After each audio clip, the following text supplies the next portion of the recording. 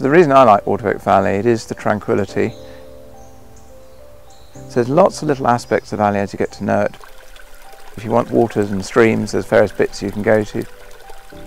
There's also some history bits in the valley, and also what the National Trust have done, for example, with the willow crapo further up from where I'm standing. So I spent quite a number of years down here when we put the Millennium Footpath in place, which is now 20 years old. And we learnt quite a lot actually about the nature of the valley, about the history of the valley. You can see red squirrels down here, you can see heron at the right times, all sorts of other bird life. And that for me, when I was doing this in my sort of 30s, was actually learning a lot about nature that I didn't really know previously. To an extent prior to that, Waterworks Valley had been somewhere we'd occasionally come. There weren't really that many paths, there were some, and often you just drive through it. Whereas now, obviously what lots of people do is they walk it.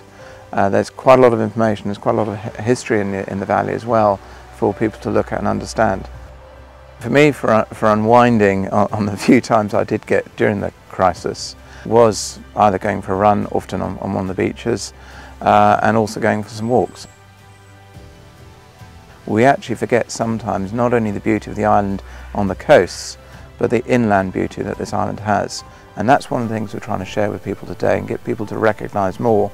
I think we've all had to change our habits a bit from COVID-19. We're seeing a lot less cars being driven, and that's what we'd like people to just come and explore this area. And what we're trying to do is by making it closed on a Sunday to through traffic and giving priority to pedestrians and other non-vehicle users, just to start sharing that tranquility a bit more.